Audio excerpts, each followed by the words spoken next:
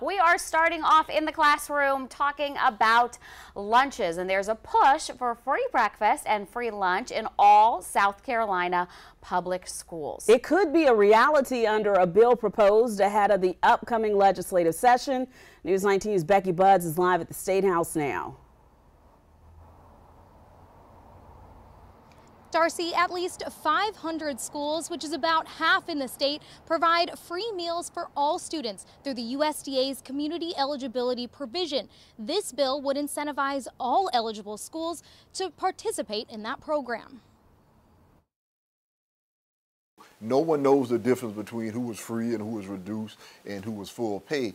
Fairfield County Superintendent Dr. J.R. Green supports having all South Carolina students receive free meals. But I'll tell you, it has been an absolutely godsend not to have to worry about, first of all, chasing students around for applications, and secondly, being able to provide that benefit to every student in the district.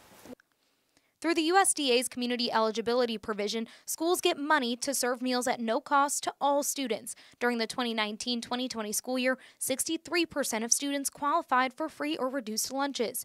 Republican State Senator Katrina Shealy, who authored the Free School Meals Bill, says it aims at getting more schools to participate. Most of these schools that are already participating aren't participating for every kid. They're only participating for those that are in a certain income level. According to Shealy, after reimbursement from the federal government, South Carolina will cover remaining costs for school districts, which some argue could be a pricey program. Put money into education, we put money into other things that we really should be spending it on our children's well-being. We don't want our kids to be hungry. We want kids to learn.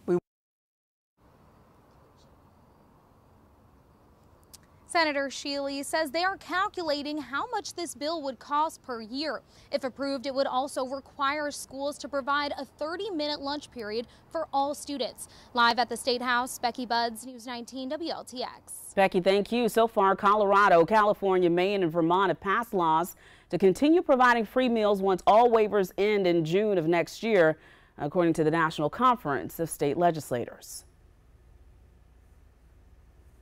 Well, to qualify for the community eligibility provision, the USDA says the school district must have a minimum of 40% of its students qualify for free lunch, and that percentage is based on how many students qualified the previous school year. If your school district does not participate in the community eligibility provision, you can apply for the free lunch through the National School Lunch Program if your family meets the income eligibility guidelines.